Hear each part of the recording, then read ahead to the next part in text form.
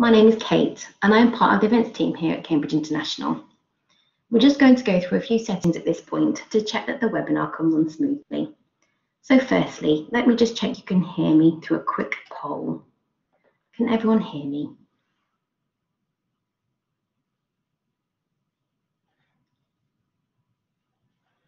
Okay, that's great. It looks like most people can.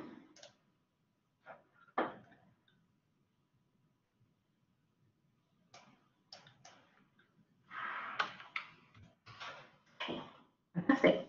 I'll just put some instructions in the chat box for anyone that's struggling with sound.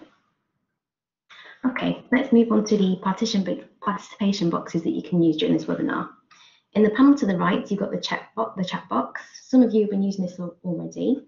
The chat box will be available throughout the webinar. Please use it if you have any questions. We will only answer questions during the Q&A sections, however, to make sure that we can keep to time. In the bottom centre of your screen, you can find the status panel. The green tick means that you're connected. You can raise your hand to get our attention if we have missed your question, but as we're expecting a high volume of questions, please note we may not be able to answer them all during this webinar. I'll now hand over to Anna, who's our staff chair, and will be moderating this session. Thank you, Kate, and I'm just going to put my camera on as well, so bear with me. Well, good afternoon, good morning, good evening. It's wonderful to have you all here. My name is Anna Smith, and I am Director of the Cambridge Schools Conferences and Senior Education Manager based here in Cambridge. I'm going to put my camera on just so you can see who I am. I will turn it off for much of what I'm saying so we can preserve bandwidth and make sure that everyone can hear us. But I did want to start with a few words of gratitude that Rhonda shared last week, and I would really like to share too. And that is the huge gratitude and admiration to every single teacher and school leader who has been working so hard through the last year. It's been an exceptional time, and the work that's gone in has been amazing. I'm a former teacher and school leader myself, and I often think, how on earth would I have coped with the last year to 18 months? And I can only imagine how hard everybody here has been working. So from everyone at Cambridge to everybody who is attending, thank you so much for everything that you are doing. I'm going to turn my camera off now, but leave my microphone on.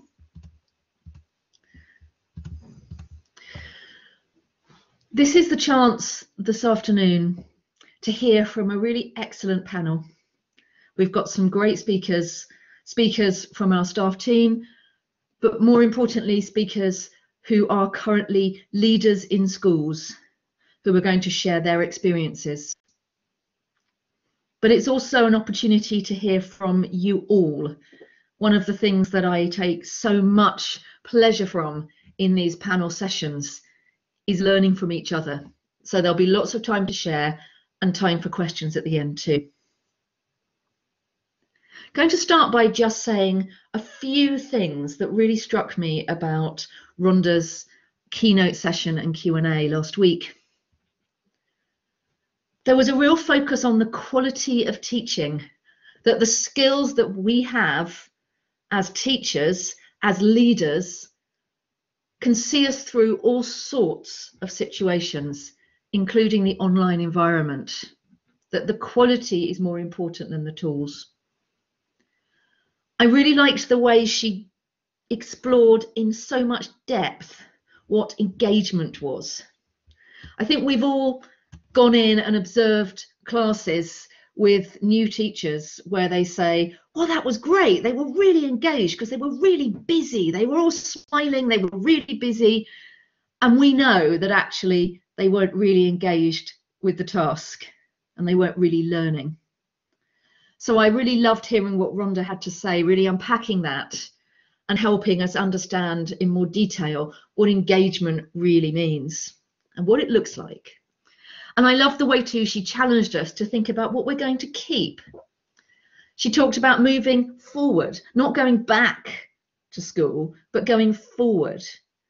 and really challenging us to think what from the last year we will want to keep, and particularly those things that work best with digital. So I was really inspired and energized by what she had to say. I'd love to hear just a little bit from our panel, who we'll introduce later, but I wonder if each of our panelists could just say, very short, just one thing that really spoke to you from what Rhonda said. Tabinder, would you like to go first? Thank you, Anna. So for me, what struck me in Rhonda's speech and keynote was the planning bit that she spoke about, where she was talking about the learning phase where teacher needs to plan and think about what they're going to make the students do. So just because it's a virtual session, we shouldn't forget that we are still dealing with human beings who need to move up, stand up, and still be motivated. So the principle was ABCM: autonomy, belonging, competence, and giving them meaning. That's what I found important. Thank you. Thank you. Alka.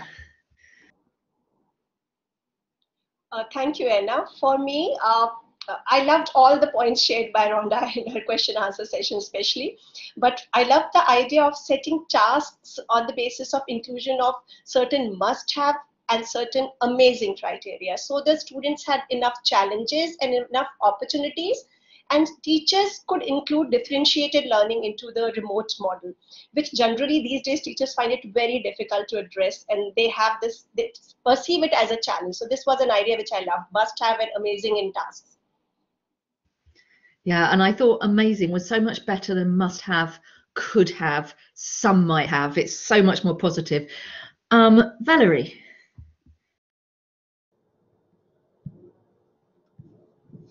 Thanks so much, Anna. For me, Dr. Bondi's keynote, it was the resounding positivity, just radiating from her message. It was so refreshing. It was so encouraging. I also really loved her emphasis on the importance of us reframing our language to shift our understanding of one of optimism, I think, and opportunity. I really appreciated her practical tips on encouraging teacher thinking, reflection, and adjustment. Those are the things that really stood out for me. Thank you, Valerie. And we're going to hear a lot more from our panel in just a few minutes. But first of all, got a little task for you. Could we have the next slide, please? We're going to use something here called Mentimeter. This is something that I learned about from Claire, who was one of our science panelists the other day. She's one of our trainers. She's a Cambridge teacher. And it's one of the wonderful things about Cambridge. It's learning from each other. So I think this is a wonderful tool to use, and going to give you the chance to have a go at that for yourself. Some of you, of course, will know this very well. So I want you now to go to www.menti.com,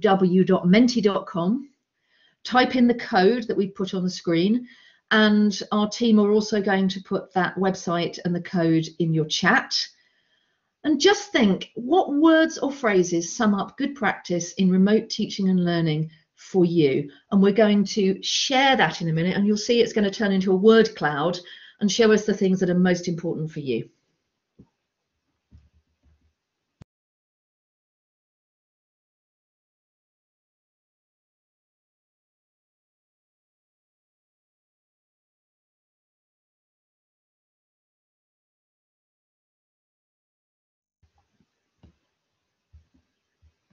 And I think, team, we might be starting to get some things up there now. So if we could go, wonderful. Yes, things up there already. And we'll see this will keep changing as more people put things in. So I'll just give you a moment to put your answers in there.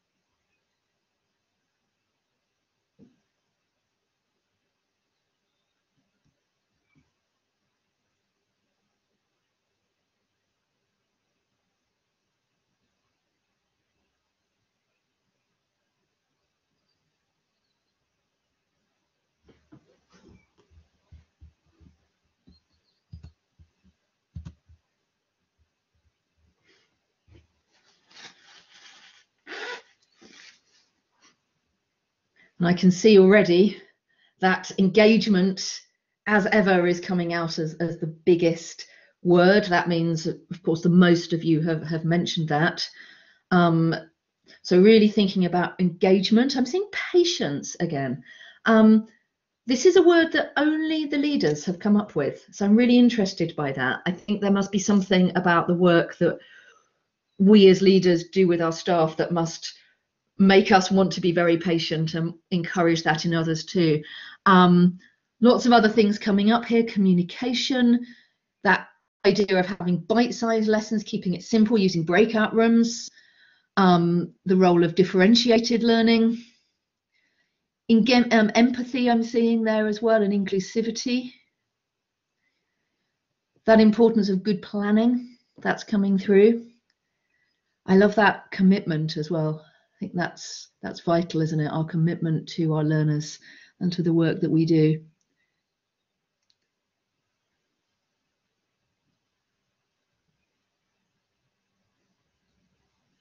And again, we can see engaging, we can see equality of opportunity coming through there. Involvement is now becoming a bigger word as well. More people are talking about involvement too. And we can see a lot here on the interactivity, the sense that this is two-way. One of our speakers on the primary and early years panel was saying that for a lot of our learners, particularly our younger learners, they see the screen as something that can talk to them. They don't think it's something they can talk back to. So this is really important to get them engaging, talking, communicating. We're going to be sharing all the slides and the video with you. So you will be able to come back to this and have a look at this Menti. And as more people contribute, we might come back to this a little later just to see what else has come up. But for now, I'd like to move on to introducing our three panelists. And we're going to start with one of my colleagues, another senior education manager, Tabinder Mazar, who is going to introduce herself and then share her thoughts and her experiences. Tabinder, over to you. Thank you, Anna. Hello, everyone. As Anna told you my name, I am based in Lahore, Pakistan. So a big hello to everyone who's joined us from different parts of the world. Let me tell you a little about the schools that we work with in Pakistan. So we have around 650 Cambridge International schools, which lie across different parts of Pakistan. I have been a teacher myself. So I was an English language teacher for middle school.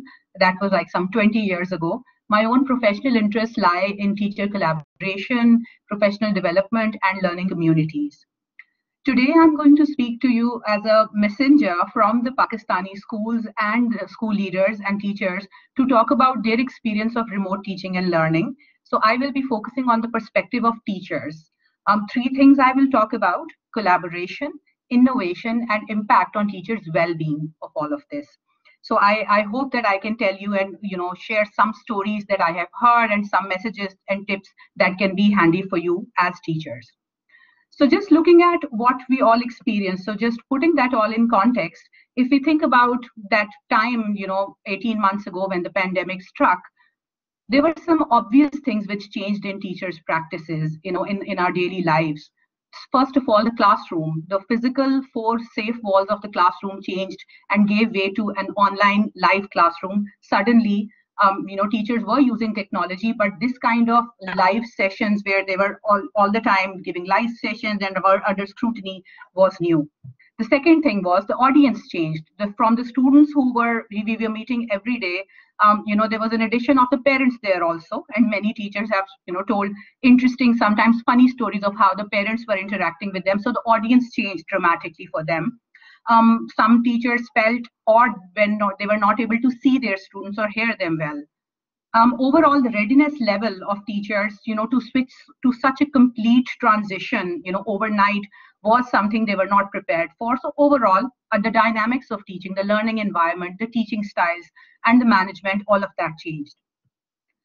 The first thing that teachers and schools spoke to us about that they felt, as a result of this remote teaching and learning happened was that there was a lot of innovation. When they say innovation, they talk about the experimentation they all did. There were new tools that were explored. There were new platforms which were added.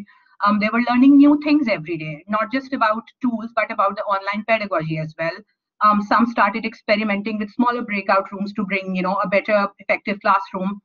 Overall, teachers, there was this funny thing that somebody shared. They were like, teachers who could not even in the beginning use MS Teams 1 year ago are now holding virtual concerts and exhibitions. So there was a lot to learn and do. However, this was not an easy job. And when we look at and ask for some tips from schools about if they can tell us, in innovation, what should the teachers or school heads look out for, they said we should always give teachers room to make mistakes if they are to innovate and experiment. We should also focus on making students and parents partners in the process and making them take ownership rather than working, all alone ourselves. One of the teachers shared, who had great experience in and was a seasoned teacher, but adapting to this change and this technology was something of a fright for her. And she said it took her some time and support to become more willing. So willingness, receptiveness is very important for innovation. Taking small steps and celebrating your achievement is important. Last but not least, there is a plethora of existing resources lying there. And in innovation, which you may not need to reinvent the wheel and actually explore resources that are there by colleagues. Cambridge International itself has put up a lot of material on their website for teachers. The second element I'll talk about, without which this innovation would not have been possible, that was collaboration. Collaboration between schools, collaboration between teachers and teachers, between school heads and teachers, and even with parents. So I've been told by the school heads, especially in Pakistan, that they felt that the collaboration was at an all-time high. So what was happening? Some examples are younger staff had become, the mentors to the senior staff in teaching technologies, but at a bargain of getting to learn something from them. So overall, what we saw in Pakistan and schools, in Pakistani schools landscape, was a sense of community coming up, a sense of belonging, which was, of course, throughout the school fabric.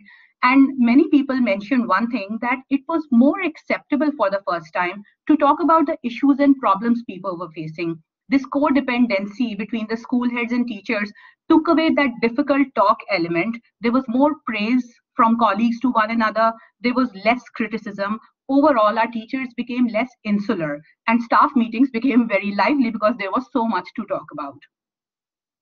All this innovation, collaboration did have an impact on the well-being of our teachers and, of course, school leaders as well. The work-life balance that we all talk about and, the discipline that we feel we had in school, that went totally haywire. Some teachers shared an interesting revelation about being very confident as teachers in a physical classroom, but having that lack of confidence when they suddenly were, live and under, the live cameras and also the scrutiny, managing expectations of parents, students, and, so all of that pressure which was surmounting on them was something which was having an impact. As far as classroom management is concerned, many teachers shared that initially they could not handle because students were more IT savvy. So they were tricking the teachers and they had to take hold of attendance and sometimes make sure their camera is on.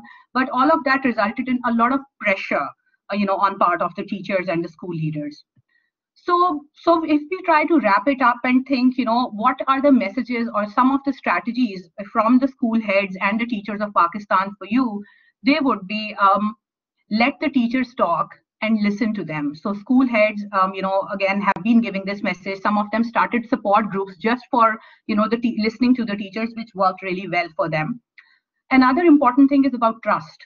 So trusting the teachers to get on with the job at hand, not being too hard on them, cutting them some slack, giving them agency and autonomy. And we know that, they are doing great things, going out of their way to help teach the students.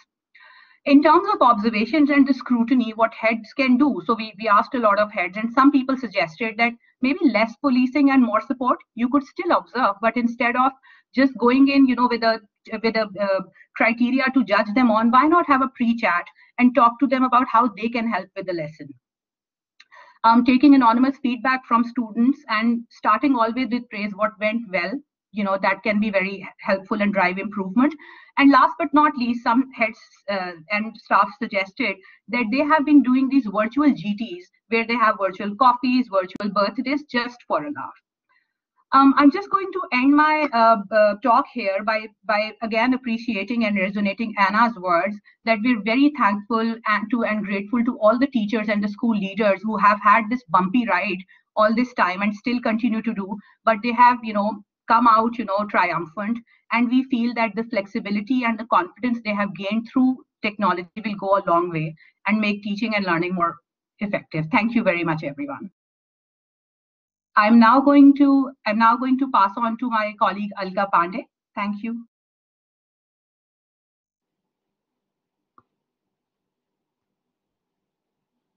So thank you, Tabinda. I loved your message that taking small steps and celebrating, it is such an important mindset to have during these tough and challenging times. So it's our mindset which takes us forward, especially the school leaders, who have so much responsibilities, teachers, wellness, students, wellness and learning too, and considering parents' stress and anxiety. So thank you for that beautiful message. And warm greetings to everyone here. I'm Alka Pandey from India. I'm heading the Bharati Vidyapeeth Rabindranath Tagore School of Excellence, a reputed Cambridge affiliated school in the city of Pune.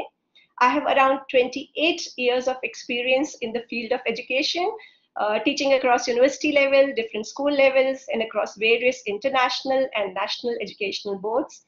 I'm also a Cambridge consultant teachers trainer, and therefore have been associated with various professional development programs as mentor and trainer for teachers.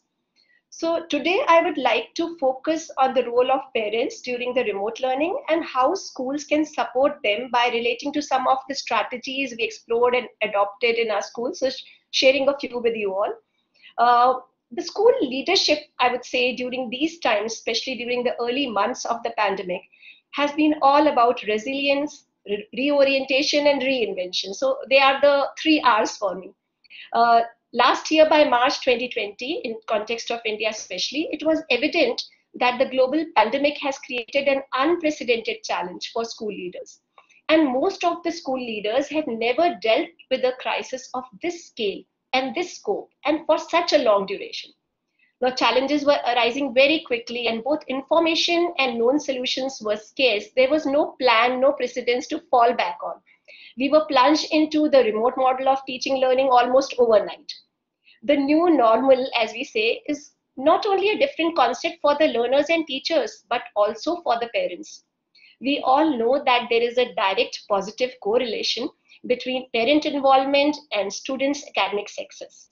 Hence, the traditional learning environment of a physical classroom and now the distance learning situation, it is imperative for the parent in both the situations to actively participate in their child's daily learning, and more so in this online scenario. So next slide, please. So now if we refer to the slide, as per the OECD article of September 2020, attitudes and dispositions towards learning are important drivers of students' educational achievements. In the context of online learning, they can help students to incorporate more efficiently the digital technologies and online tools into the learning process. Now, these findings we can see also re-emphasize the point that the learning attitudes are rooted in the support that students receive from teachers and most importantly from the families. So looking from that perspective, when we started equipping and supporting our teachers for this model, as a school community of leaders, teachers and parents, we realized that now a much higher level of added engagement and support was required from parents in this remote learning scenario.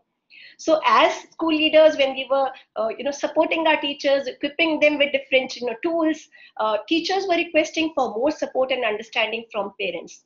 And the parents, on the other hand, were getting anxious on how they can discover the best role to play to support their child's learning. They were a dilemma of what they were required to do, because they felt that onus of taking their board's learning for progress fell on them. Now, they also had serious apprehensions about how the learning will progress for the child in the remote model. Keeping these things in mind, we started with strengthening relationships with the parents at the management and leadership level, as also as teacher level, by encouraging and helping every role player, especially our teachers, to make a positive personal connection wherever possible with every parent and guardian, especially during the uncertainty which was surrounding the change in the school year. This was the topmost step which we took, and the main action. And then came sharing information about learning with parents. So this was the intention was to reduce parent anxiety and creating a welcoming environment for them. So we started with, in order to help both the parents and students stay informed about our evolving plans related to the remote learning, related to the kind of, technology we were bringing into the remote learning, we looked at increasing our communication with the parents. Now, attempting to find new and improved ways to communicate. We started by interacting with parents at different levels. So at the senior managerial level, class level, teachers level, through various channels, virtual meetings, using forms and surveys, emails, phone calls, using the student information system, the learner management system. So I'll just take you through what we were doing in our context in the schools. Next slide, please. Thank you. So the communication channels which we were using were used not only to share our evolving plans, but also to understand the parents' concerns, leading to establishing and strengthening the trust and confidence. So in short, what we tried to do were, we addressed their key questions around remote learning, such as what we were doing, why we were doing, how we were doing, and when we were doing it. So we had online coffee meets for interaction of parents with senior leadership and management. This we did at the start of the session. And in between, when there were certain changes we were trying to bring in the technology and platform which we were using, then we arranged for regular Tea with Teachers program. So at regular intervals, we gave our parents opportunity for receiving and discussing informal and formal feedback on their child's learning progress. And of course, this was a chance for them to share their concerns if they had any regarding any of the technology platform apps they were using, or any concern related to teaching learning. So our counselors conducted regular sessions to support parents and provide them guidance on managing and coping through these stressful times. Daily grade-wise reflection sessions we incorporated into our regular timetable. So we conducted these wherein the parents could join in along with the child to discuss concerns related to academics, what they had been following throughout the day in the remote classrooms for better understanding of any aspect of classroom learning. It was kind of a tutorial or extra guidance sessions for students and parents both. We regularly shared on the updates on the digital platforms and the technical apps we were using or introducing. And in fact, we also held orientations and training sessions for the parents to help them understand the intended usage of these apps and platforms. And we provided them with technical support in handling and navigating through these. So curriculum walks at the start of the academic sessions were something which I would like to mention that we conducted, wherein we mirrored the classroom teaching techniques. We kind of modeled it. We oriented the parents on lesson deliveries through videos, voiceover PPTs, how assessment and assignments would be used, and how we would provide opportunities for bringing in collaborative learning in this remote model. So here I would like to mention what I had seen Rhonda advising during her question and answer session, that we really need to equip the parents with the right support and resources. Help them understand that it's the quality of resources and tasks which is important and not the quantity. And in our school's context, I would share with you that we observed that the increased partnership between parents and teachers have led to multifold increases in assignment completion. It also has resulted in more engaged students in classroom, which actually we found that it was proportional to the increased participation of parents at home. And one of the most common reactions we are receiving from parents at the end of the session is one of gratitude and appreciation for our teachers. So I would like to conclude my thoughts here and by thanking Anna and CSC for giving me this platform and opportunity to share with you all my experiences as a school leader. And now I would like to hand it over to Valerie, my colleague here, and I'm waiting to hear from her thoughts and experiences. Over to Valerie. Thank you so much, Alka. Thanks for such a great presentation. My name is Valerie Menu. I'm based in Accra, Ghana, and I'm the principal of the Roman Ridge School. We're an accredited UK independent school, and we're a proud Cambridge school offering IGCSE, AS, and A level. We're committed to providing accessible UK independent school education for our families who are predominantly Ghanaian or long-term residents here. And today I've been asked to share some advice with you as fellow school leaders. On the screen, you'll see the slide that they put together with 4 points. And the first one is really keeping things clear, simple, and realistic. We talked a little bit earlier about innovation, and innovation is exciting, it's important, but a strong, united, quality implementation across the board is absolutely critical for success. And with schools not being able to provide extensive training, fancy online platforms with lots of moving parts and convoluted instructions means a lot of back and forth, troubleshooting, and a lot of frustration for us who are leading these schools. And my advice is really trying to keep your goals realistic, refining your instructions and communication before you share them out, making sure everything is simple and clear for every single person.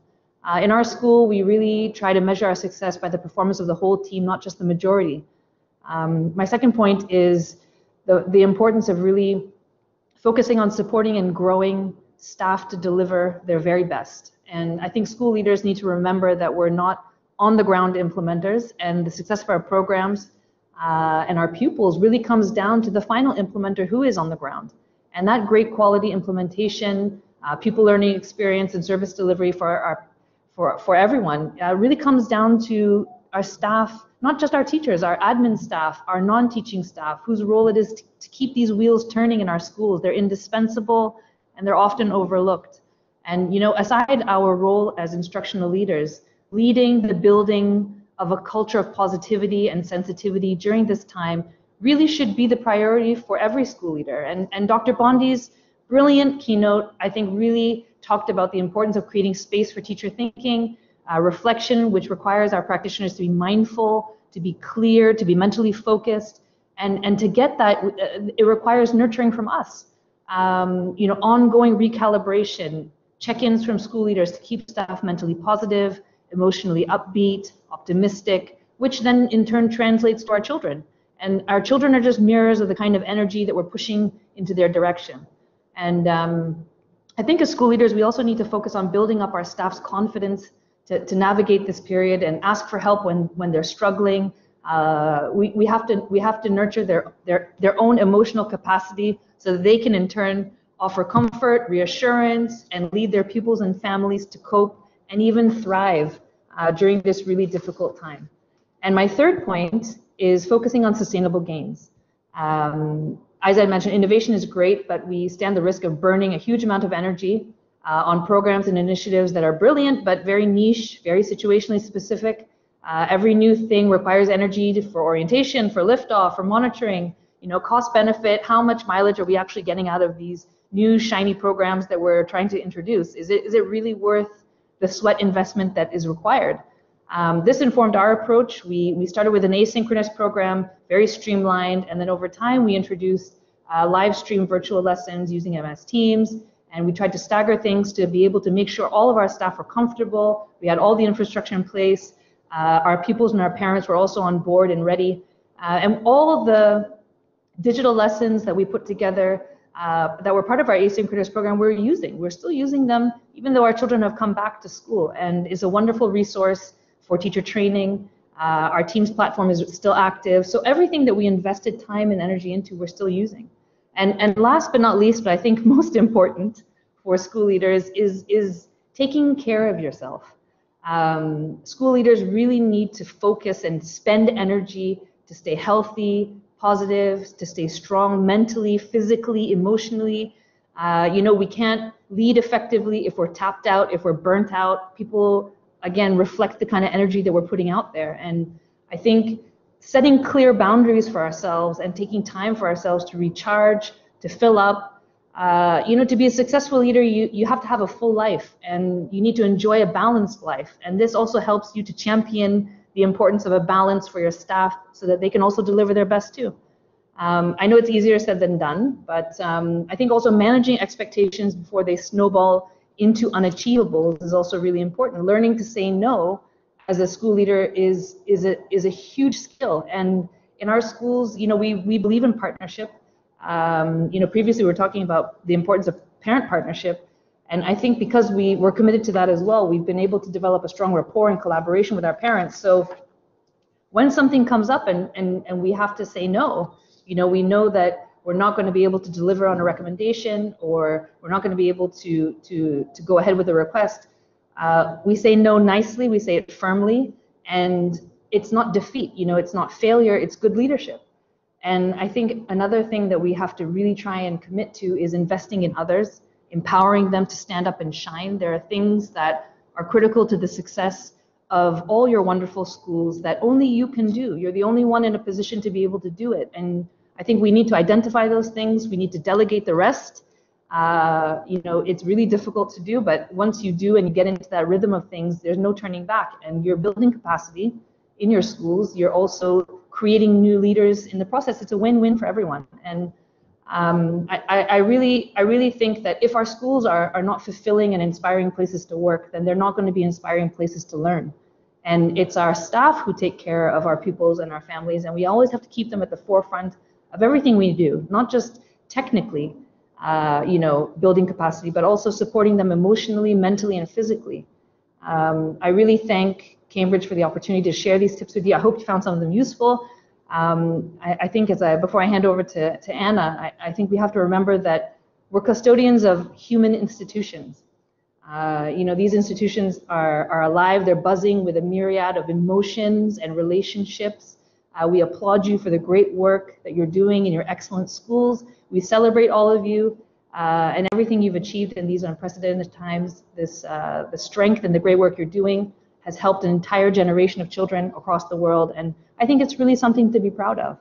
I'll hand over to Anna now, so we can move on to the next segment. Valerie, thank you so much for that. And I think what you said at the end there is so important.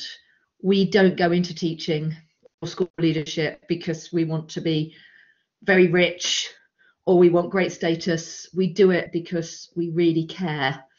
And therefore, there's a danger for all of us that we don't give ourselves that self-care.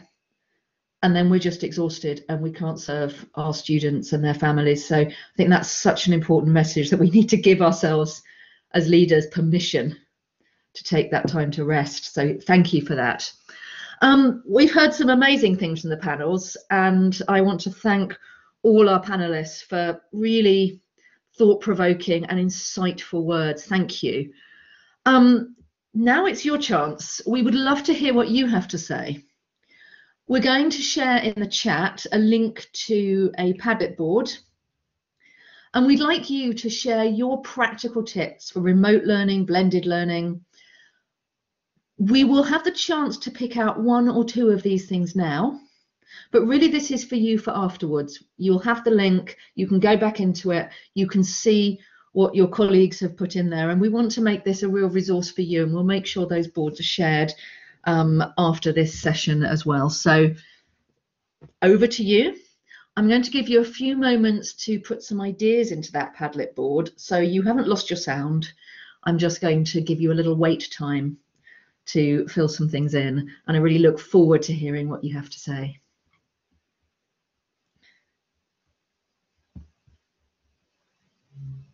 And I think if we are wonderful, they're ahead of me every time. Thank you, events team.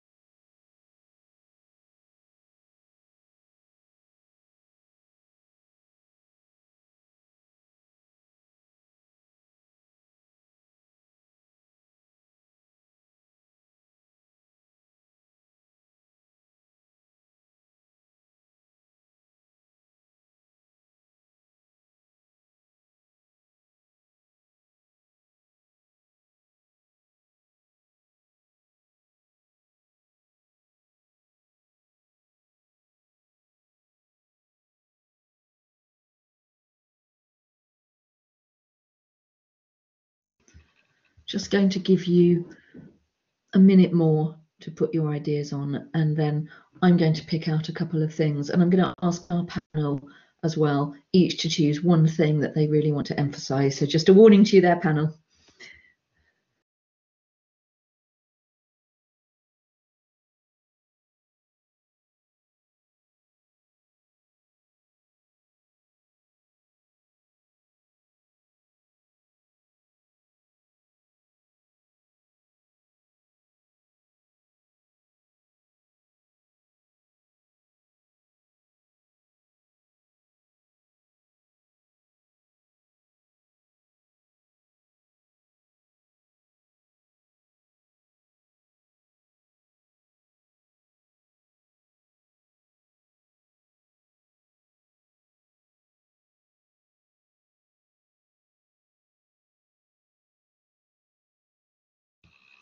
Thank you, and do feel free to keep contributing to that. We'll leave this up as we talk it through.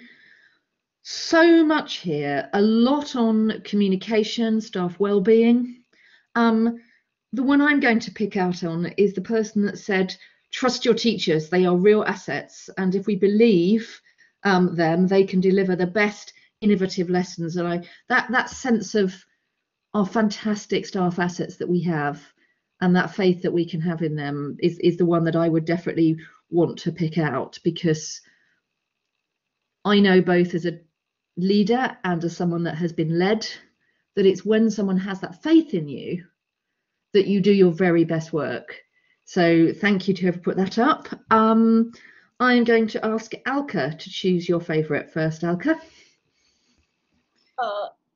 Anna, I would, you have chosen what stolen my idea. Oh, I'm sorry.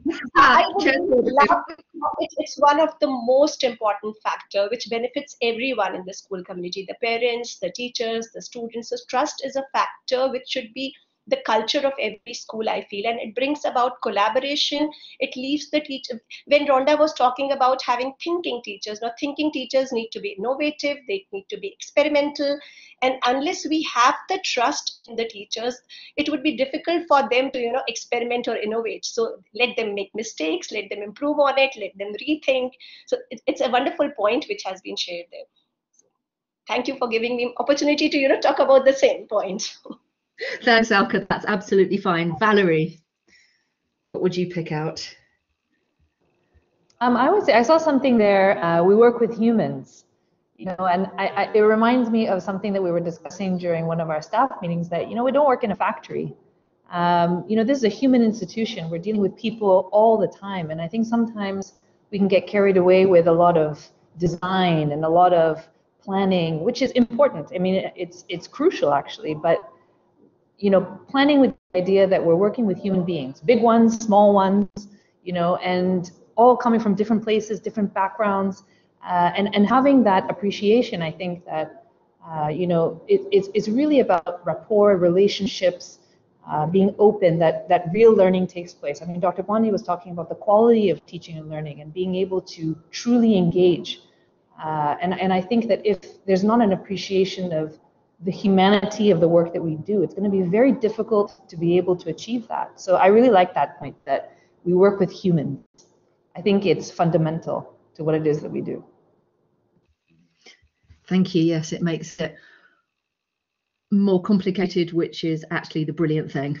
So thank you for emphasizing that one. And Tabinder. Yeah, so what I would like to pick on is this interesting message about positive communication and encouragement. So somebody's written in times of COVID, when we are interacting and communicating all the time. So maybe, when you communicate, start with the good news or positive communication and encouraging others. I think that can go a long way during this time. Thank you. Thank you for that.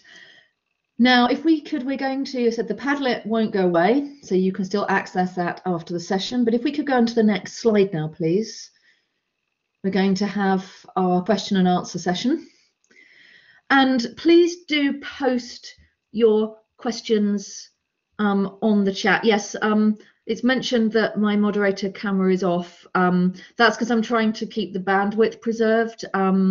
This morning there were just a few little jumps in my video when I had that on, so I just want to make sure that you can hear me clearly.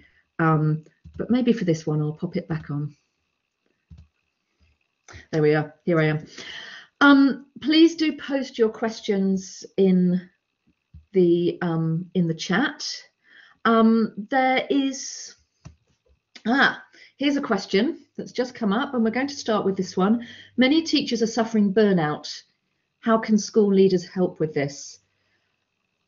Valerie, would you be happy to go first? Sure. Yeah, burnout is a real problem. I think, right now, especially in the throes of a COVID pandemic, we have to be very mindful that health and wellness is not just an extra, which I know, a lot of people do maybe, sometimes think it is, unfortunately. But I mean, the stakes are very high, and we have to also understand that there are real risks that are coming with teachers being fatigued mentally, as well as their physical health, which is also at risk, even more so now than ever. I think that, again, it's about creating a culture within your school that you recognize that the emotional well-being and the ability for somebody to be able to deliver a program for pupils requires such a huge amount of strength and resource. And what are we doing as leaders to be able to nurture that? Do we provide opportunities for listening ears? Are we open when feedback is coming our way? Sometimes as school leaders too, how are we receiving that feedback from our teachers?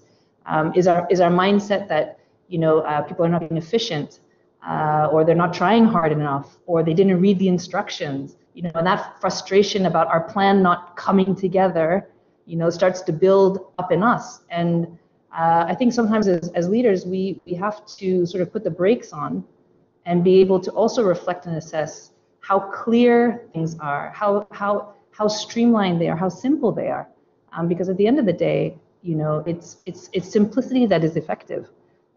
So I would say that with burnout, we have to always look at ourselves first in the system that we are in charge of overseeing and conducting and coordinating. Is the system itself contributing to that burnout? What are some ways that we can, offer some level of relief in that? Thank you, Valerie. I'm going to stick with this theme. There's a few other questions that have come up on this that I'd like to ask the panel to consider. One of them also came up this morning, and that's the fact that for many students, they're at home with their siblings and their parents, perhaps actually watching the lesson, and that this is difficult for the student, and it's also very difficult for the teacher, because they feel very much exposed to lots and lots of judgment all the time. And I wonder if anybody could advise, it's a very difficult one, how we could help support both our students and our teachers through that. Alka, do you have any thoughts? Anna, could you just repeat, because I'm trying to look at all the questions and somewhere I lost the initial part of what Yeah, right. So I was, no problem. I was asking, how do we deal with the issue of students are often online, and when they're online, perhaps their family members, their brothers, sisters, parents are all watching the lesson, and this is hard for the student and for the teacher. And how might we manage that? That's a very interesting observation, Anna, and we all school leaders and teachers know that it's happening much too often in the online. We are in the students' home most of the time as teachers, and as embarrassing as it could be for the students, it's also very uncomfortable situation for the teachers. So we do kind of politely remind, or have a discussion in offline times, send emails to the parents sometime that something was observed and how one can control, or sometimes general messages at home, so how to monitor online learning, how it can stress a child if the parent is sitting all the time.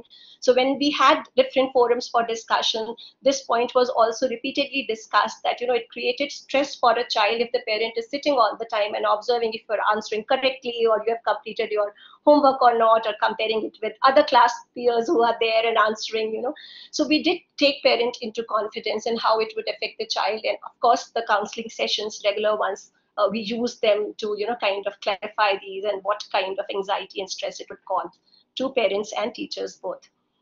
So keeping the lines of communication open, being open about it, is something which I did it at my end in our school.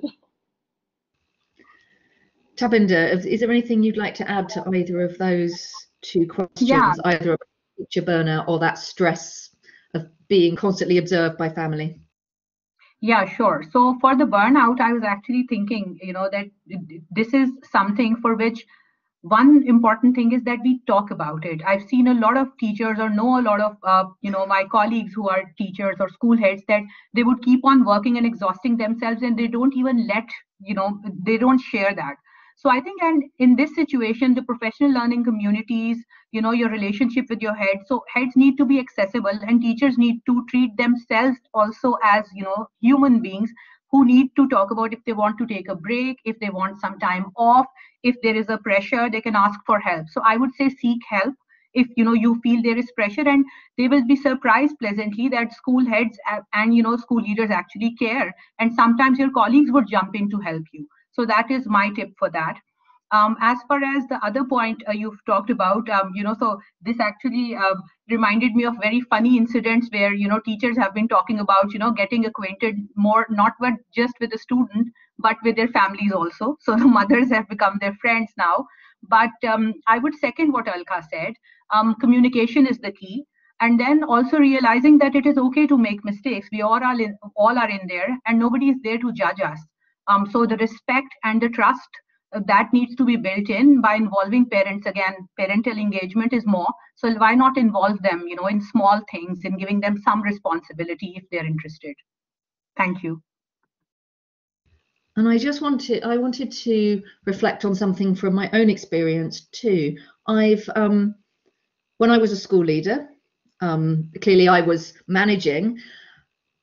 At Cambridge, there are directors that are above my level, and senior managers above that. And when I was a school leader, I used to send emails to staff at all times, the day and night. And I thought they would just think, hey, great, she's working hard for us. And then I received an email from someone senior to me at Cambridge that was sent late. And immediately I thought, oh, does he expect me to be online at this time? And of course, he didn't.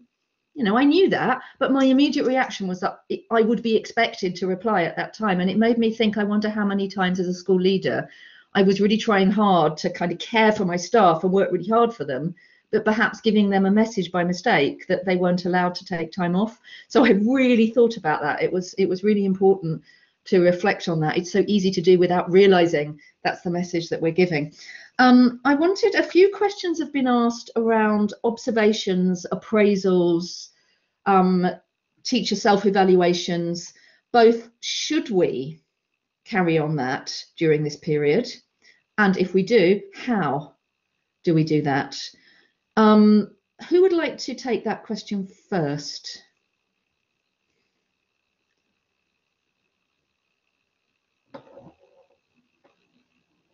And when we talk about, yes, thank you. When I'm taking the opportunity to talk first, I will just, share a few of my thoughts on these. That teachers' motivation is important, but it's not always related to the appraisals of their work or their performance. It's all about keeping them motivated and sharing with them regular feedback. Working in when this had come up in the Padlet, that building that trust. If that trust factor is there, the colleagues realize that they are being helped if they need, any kind of support, right from the leadership to the colleagues, everybody is there. I think that in itself is a motivation in a regular working environment. And of course, feedback through appraisal is also important. But as leaders, I would say it's not always about financial support or other things. Like at our school, we were giving them COVID care, we were giving them support during that time. Many of our teachers did go through, were affected by COVID, either some of their family members. So a lot of support, and the fact that the community is there for you is enough kind of motivation. So appraisal as per se is I think was not important for them also, for the teachers during this time. Thank you. Would anyone else like to give their view on this? If you don't mind, I can chip in here. I think for us in our particular school, we have more of an ethos of coaching and nudging and providing feedback for growth. And the aim of our appraisals, if you want to call them that, is more about development. And we have a system that runs, and it's really about, providing instructional leadership. Providing some guidance and some coaching in terms of how maybe we can do things a little bit differently, how we can sort of improve in these different areas. But I think at the same time, it's one of support. As was mentioned, one of trust.